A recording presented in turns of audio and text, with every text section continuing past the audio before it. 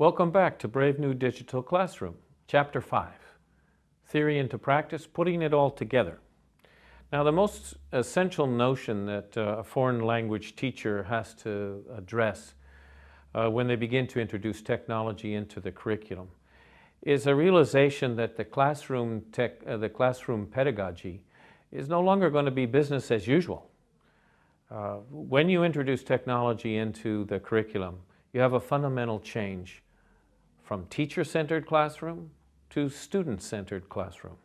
This change presents a real challenge for most teachers, especially seasoned ones who've already enjoyed a modicum of success in their career over the years, who might ask, why not leave things the same, the way they always were? But again, we've already reviewed in the previous chapters some of the reasons why incorporating new technologies into the curriculum affords real advantages for a language program. Starting with the most obvious reason that digital learning is tremendously appealing to the students themselves. Ideally, computer-assisted language activities should lead students to interpret, collaborate, problem solve, reflect, and finally create language in the second language.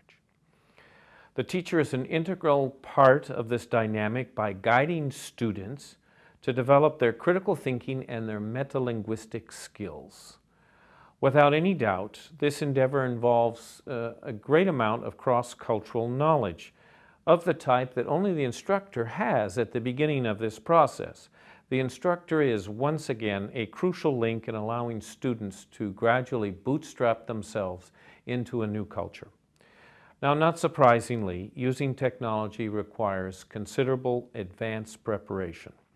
Maybe even more so than just preparing the lessons that teachers constantly use without any kind of a technological implementation.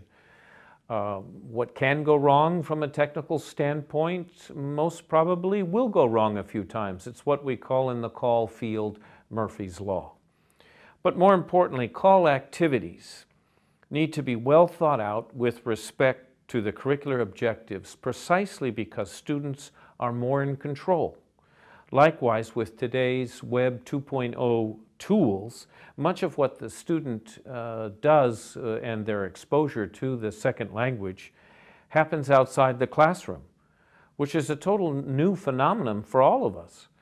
So how can we evaluate these outside call activities?